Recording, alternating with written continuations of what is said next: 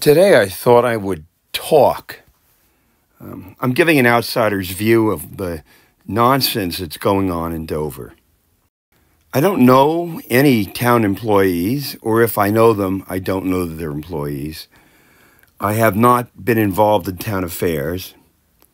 The mayor, who presented himself as a savior to Dover, called an emergency meeting of town employees and did not tell the other councilman or the town councilman. And when a councilman showed up, he canceled the meeting, or there was a fracas and the meeting ended. I don't know exactly what is true, but this is what I've been led to believe by social media. Does the mayor think I shouldn't look at social media? Well, F that. Where are we going to get news about this? 20 years ago, there would have been a reporter from the Daily Record and a photographer taking pictures of the meeting yesterday. But there's no such animal anymore. And then we have personnel actions. By the way, over the decades, personnel actions cost us money. Lawsuits, settlements, all of that stuff. Anyway, so we have the police chief that's on the outs, perhaps. And now we have the town administrator, a professional in Morris County for decades, and somehow not satisfactory to a person who runs an auto repair shop. Jesus effing Christ.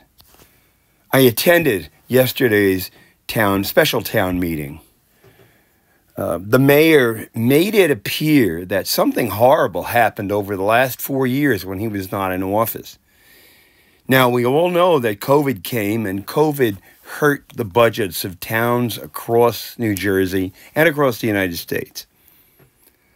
And based upon something horrible and changes the mayor wants to make, he wants to fire an administrator who's been here a year and a half?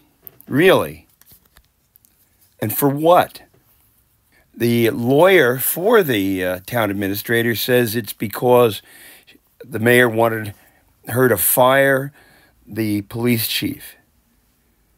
Well, that doesn't sound good. Doesn't sound kosher.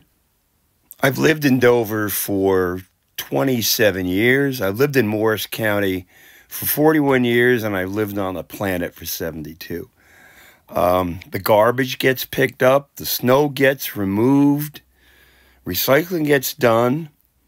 Our main street has business on it, which, to be quite frank, is not bad. I don't know that anything is ever perfect, but I don't expect perfect.